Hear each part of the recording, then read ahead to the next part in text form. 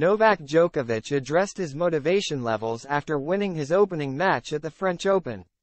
Novak Djokovic has responded to doubts about his motivation by opening up on the main thing that is, getting him out of bed, after winning his opening match at the French Open. The world number one has struggled for form and failed to reach the final at any event he has played in 2024. It has led some to questioning his motivation, with Djokovic himself admitting that it has varied in recent months. He finally managed to be present and pumped up on Tuesday night. And he explained why he enjoyed himself more than he had throughout the season. Well, honestly, here much more than basically any other tournament this year that I played except Australia, you know. Even Australia was kind of, a sense of a bit of an uphill battle in terms of how I was feeling on the court. Djokovic said when asked what his enjoyment level was on the court. Again, this is only one match here, so we have to see how I progress in the tournament, how the feeling evolves, but it was good. You know, I was fist pumping, I was focused, I was there, I was present.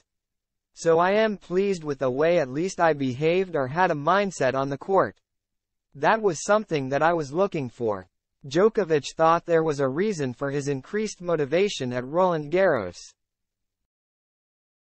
Smiling, he added, "And where are you going to feel that way if not in Grand Slams?" It's no surprise that Djokovic's hunger is different at the majors. He holds the Open-era record of 24 Grand Slam titles and is keen to keep making history. And the 37-year-old admitted that the biggest tournaments were the ones getting him out of bed each day.